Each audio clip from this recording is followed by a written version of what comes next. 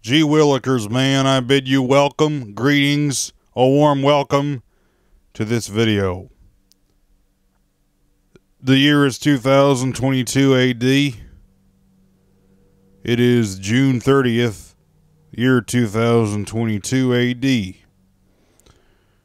If you put a temperature device to measure the temperature of the minute, you'll find that the temperature is extremely high.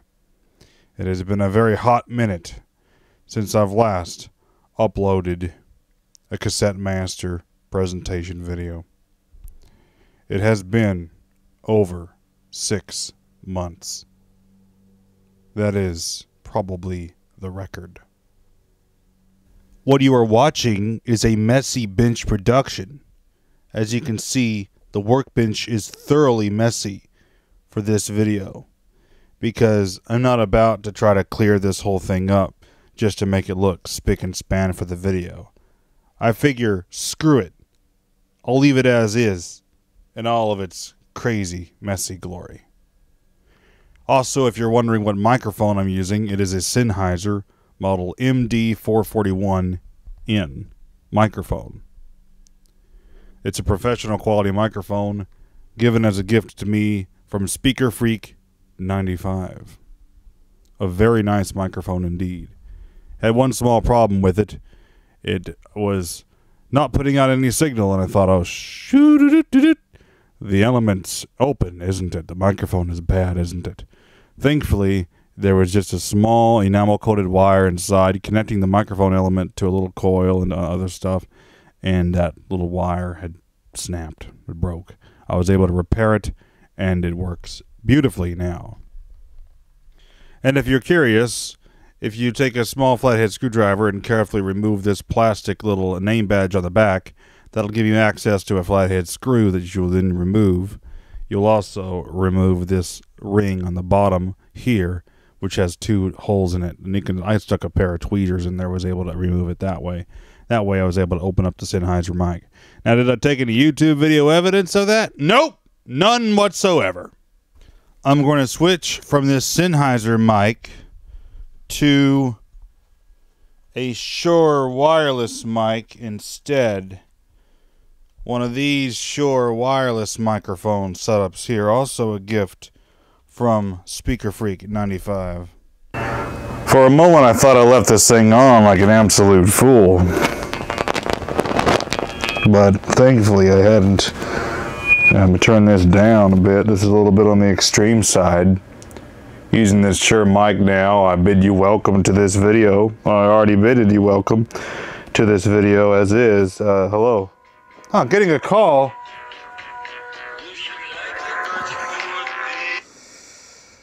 Hey Zap, welcome to this video. What's going on? Welcome. Hey, what's up? I was wondering if you were working tomorrow. Yes, I am. You are? Yep. Alrighty. I'm a working man. Yeah, you're Should have known I was off last Friday, so I worked this Friday. Yeah. Yeah. I'm a working man too. I just got to work at a continuation of the Silver Alchemist like a couple hours ago. Zap! By the way, check out Zap Aura on vocal.media, link in the description below. Anyway, how's it going? It's going pretty cool, yeah. That's good. Yeah, I was calling to see if you wanted to hang out tomorrow. Well, I'm going to be working, so Yeah. it wouldn't be able to be until after work. Yeah. Wow, even the level that low is like that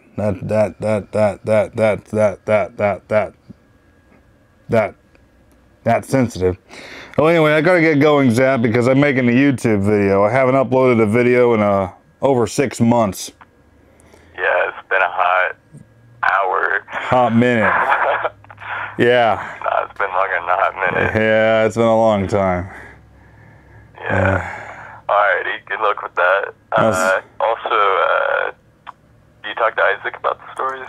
About your writing, I have not at this time, but one of these days I will. Man, I love Isaac. Yeah. I'm gonna be writing a caught up. Yeah, and maybe viewers, maybe in the future you'll be able to see videos of my friend Isaac. He has not yet made an appearance, but hopefully he'll be making an appearance one of these days. Anyway. I also look drastically different now, so. Did you dye your hair or what? Oh, no. Just since the last video. Oh, I see. Well, it's been a good while since we have uploaded a video again, so yeah. Yeah. Well, anyway, right. Zap Aura, we'll see you later. Alright, I'll let you go. Okay. I'll probably call you back later if I need you. Alright. Bye-bye. Later. I was Zap. If you go back into my backlog of videos, I did have them on the air at one point. Well, now we're going to finally show the star of this video here, the whole point of this video. Well, one of the points is something that if I don't upload a video within the next 30 days, I will lose the YouTube partnership. I saw that in an email recently, and I'm like, oh no, I need to go ahead and get on my A game and upload a video. So I'm uploading a video here of a very interesting tape recorder. It's a Mayfair model FT-1024B, and we'll take a look. That's nonsense again. Been a while. Take a look at the nameplate on the front here. You can see it's slightly bent outward, unfortunately. Maybe one of these days I'll manage to fix it, but it's glued in place, and if I try to take this off, it's going to be a hard time. So I'm just leaving it there for now. I like the styling. The front speaker grill has a particular, beveled. It kind of goes in like this. It has a cool look to it. So it's got a handle on the side. It's got a wooden case. So you think it's one of those machines that's only plugs into the AC line, that's a semi-portable, because a lot of these ones that are a little bit on the bigger side with the wooden cases tend to be that way. Well, this one, thank you very much, is battery operated. I got it on eBay, and maybe I should have looked for the same model in better condition. This one's not in the best condition. For one, it's missing the battery cover. So I put a piece of foam in place to cover it up. And for two, it's got the bent thing, a little bit of a nick right there and stuff like that. It's not in the best shape. And I later looked online and found there was 2 or 3 of the same model machine for sale elsewhere. So I was kind of like, maybe I should have got one of those ones, but whatever. This was the first one I saw. I didn't know there were others for sale, and thought it was a rather interesting machine and not too expensive. So I went ahead and did my bidding. And it's a battery operated tape recorder.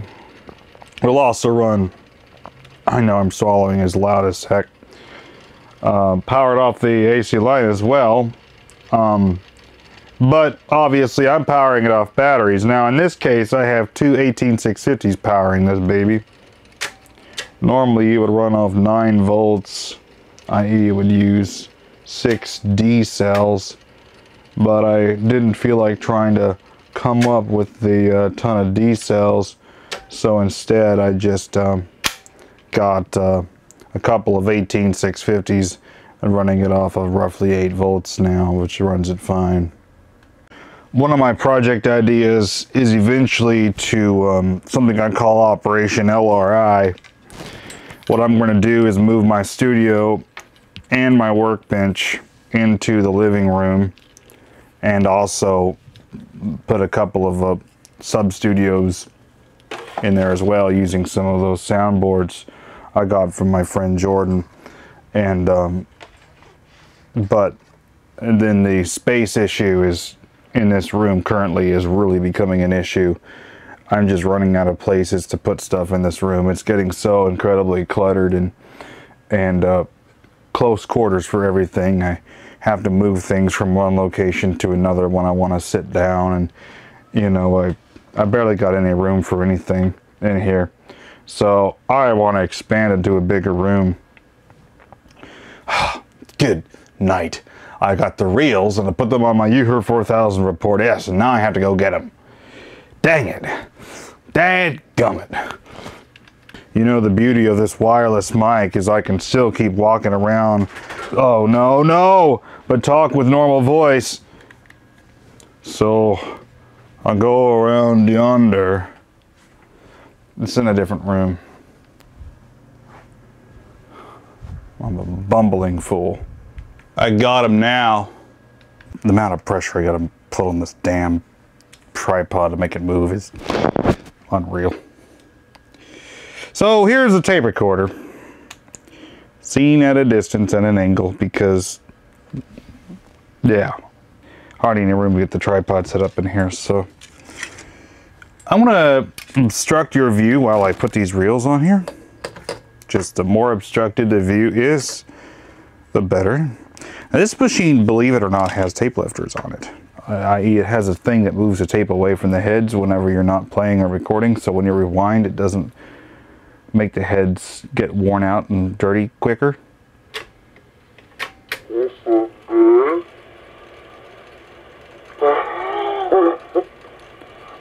That was recorded on the U-Her. And that's a full track mono recording in reverse from 7.5. So anyway, this machine came with a mic, which is this microphone. If you've ever seen a YouTube video of my Lloyd's rim drive rear rail tape recorder, good luck finding it. That one was uploaded in 2007 using a crappy quality webcam. Oh wait, I did make a remake of that video, a remake video of that recorder in, I think, 2019 or early 2020. So actually, yeah, that video too would show it. It has a microphone of the same form factor, but it's not identical though. The one for the Lloyd's was crystal, but this one is dynamic. Same case, same style, different element. So we're going to plug in here. By the way, to fix this, I had to replace the electrolytic capacitors in the amplifier, and that was pretty much it. Mechanics are still working, and kind of moved the motor so maybe it would track on a better part of the rubberized flywheel. And then there's this quick stop, which is an electrical pause, which turned off the amplifier and motor at the same time, and the remote switch did the same. I don't like it when they do that. I want it to turn off just the motor and leave the amplifier running so I can set the level. So I modified it so that the amplifier would be kept on and the motor would be the only thing that's turned off whenever you pause it. So with the amplifier on and the motor paused, I started the machine running, and I am recording at 1 7/8 inches per second. And I can set my level here. Testing 1, 2, 3. This is a recording with a good, reasonable recording level using the original microphone. Testing 1, 2, 3. Testing record 1, 2, 3. 1 7/8 inches per second. And then what we'll do is, by the way, if you want to take a look at the level meter, I don't know how well you can see the level meter here, but when we run it, you don't have to run it. You just stop it and the level meter moves. Let's zoom in real quick. Here's the level meter right here. When it's in record mode, the level meter moves to indicate the recording level. When it's in play mode, it indicates to show battery. And if it's in the red, the battery is good. Just a little voltmeter basically that's not labeled for your voltage. I'm going to use this remote pauser here.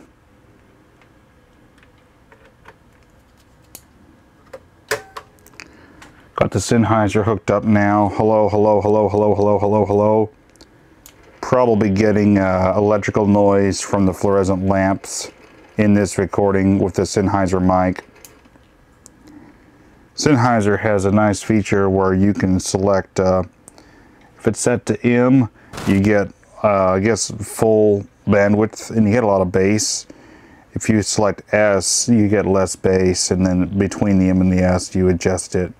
So if I get less bass and then I, on top of that, put a high, I'm still set on high pass filter. I thought I set it on full. Whatever, okay.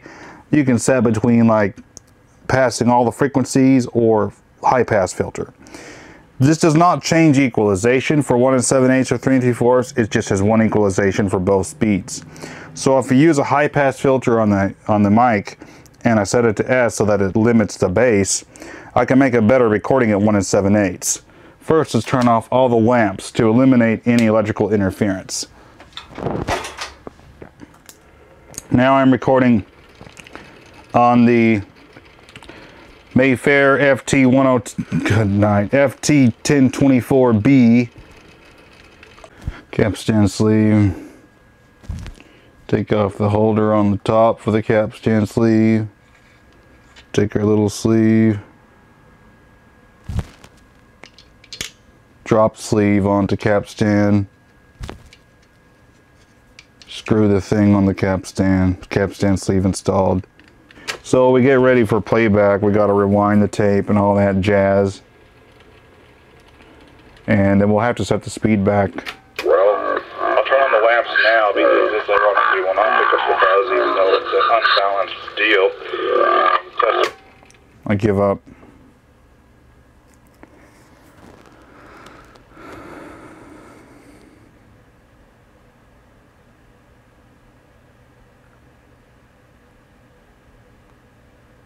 I'm done.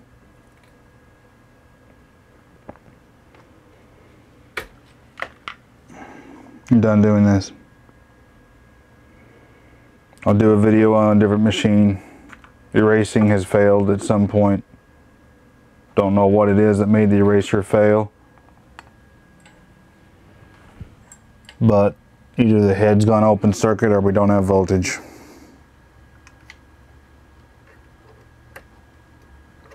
Didn't used to be an issue at all. Used to erase, no problems, no worries. It would erase just fine, but now that I'm making a YouTube video on this, it's 2.7266 volts. This won't erase anymore. Don't know when it cut out at, but I'm done. Listeners, I want to, sorry for that. Listeners, I want to start out with a fair bit of warning. The recorder, I kid you not, the erasing function has failed mid-recording. Somewhere around in the 3 3/4 tests. I don't know if the head went open circuit or if a connection failed and the voltage to the head happened to go away at that point. I would hope that it was the latter.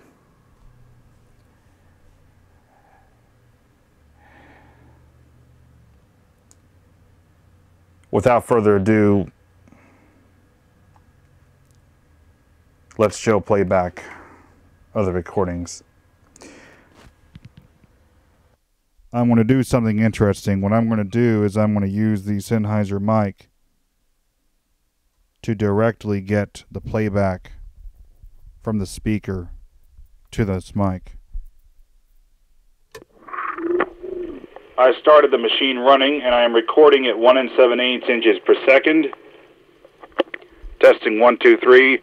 This is a recording with a good, reasonable recording level using the original microphone. Testing 1 2 3. Testing record 1 2 3. 1 7/8 inches per second.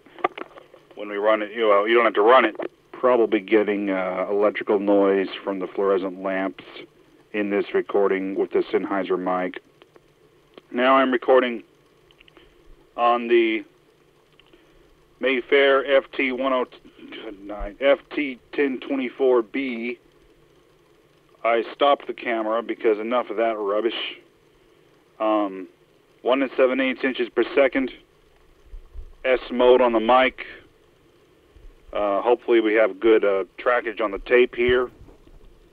It has a monitoring function,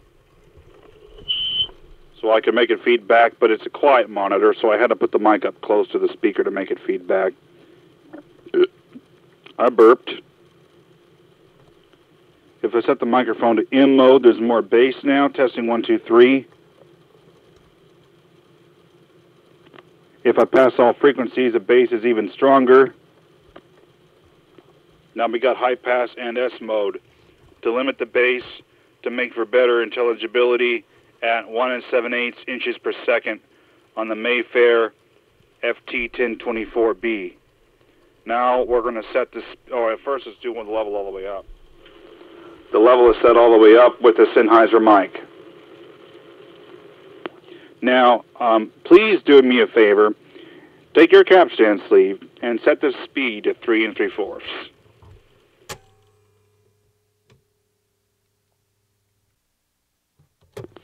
Hi there, I'm recording at 3 3/4 inches per second with Sennheiser mic. We're going to put it in between the two modes. Full pass of all the frequencies. Testing 1, 2, 3, Sennheiser mic. This is a recording at 3 3/4 inches per second on the whatchamacallit, yada yada. You already know the model and the manufacturer because I already said it a bajillion times. It's June 30th, 2022 AD. And gotta upload a video. Lights are turned off for this recording to eliminate noise because I just have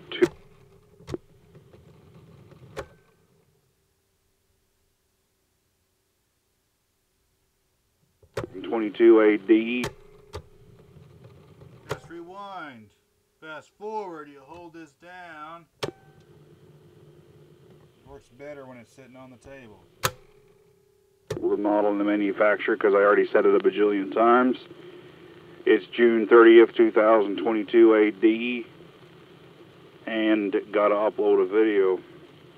Lights are turned off for this recording to eliminate noise because I just have 2 alligator clips hooked up to the Sennheiser because the adapter that I made to XLR is currently plugged into the Shure mixer setup. I'm not about. And there the monster comes in.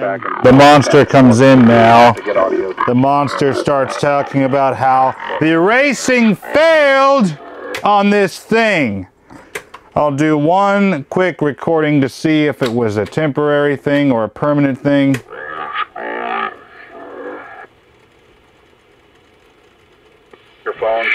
So it looks like it was just the electrical connection that failed while recording on the record play switch. Even though I had sprayed it with deoxit, it still managed to, for some odd reason, fail. So yeah, I do one more recording now. Thankfully, it's going to work now. Hello, hello.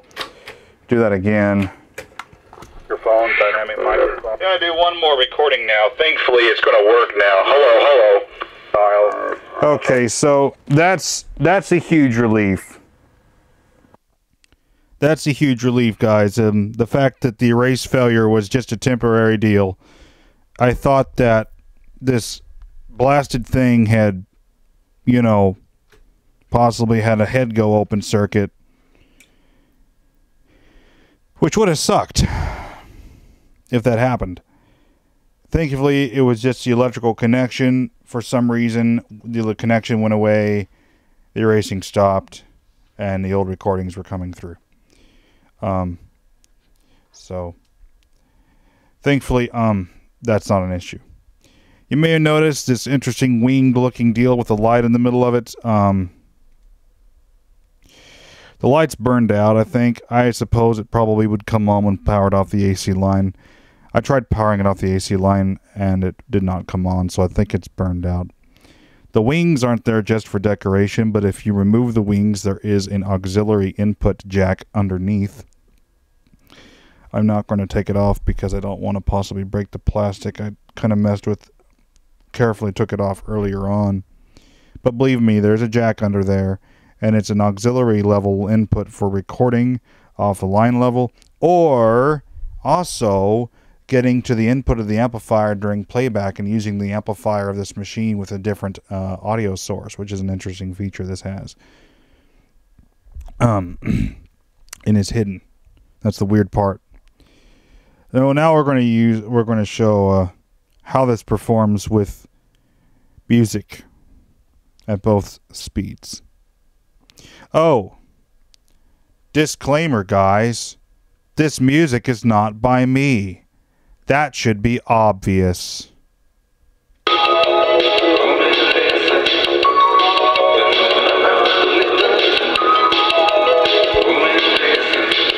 But that sounds one way. Let's try it another way.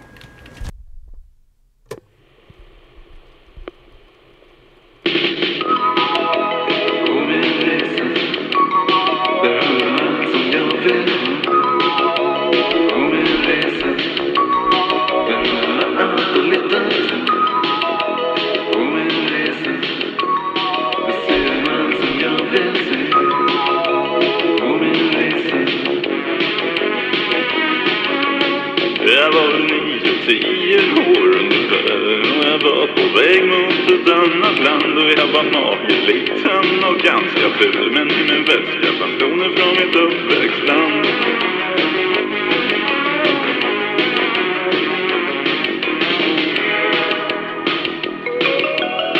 Känner igen mig, jag har nog varit här förut. Dagen mitt emot mig suttas med någon tro. För att det känns att det flyttas från plats till plats. Jag somnar i Tyskland och drömmer i Belgien. Vaknar i Holland och vänder sen hem igen. På min resa, där har jag allt som jag vill ha. På min resa, där har jag allt och lite till. På min resa, där ser jag allt som jag vill se. På min resa.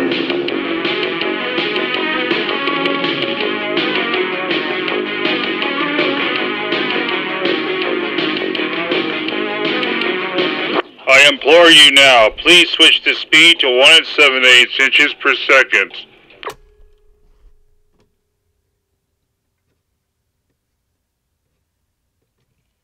This is where the speed is set to 1 7/8.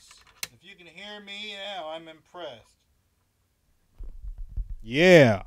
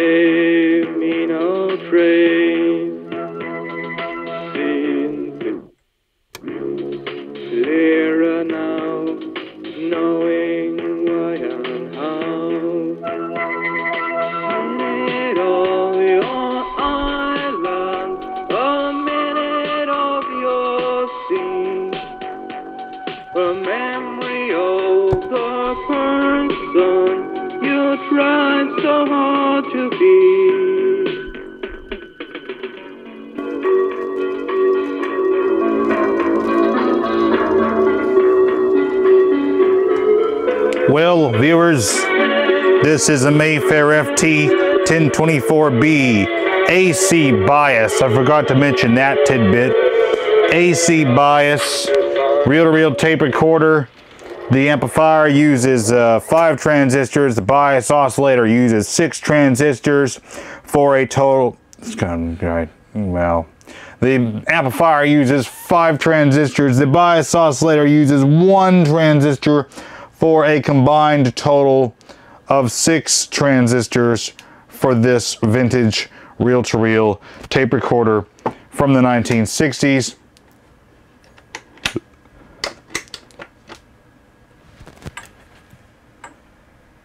Can we get a sneeze through this thing? Huh? Now that's a high quality sneeze if you ask me.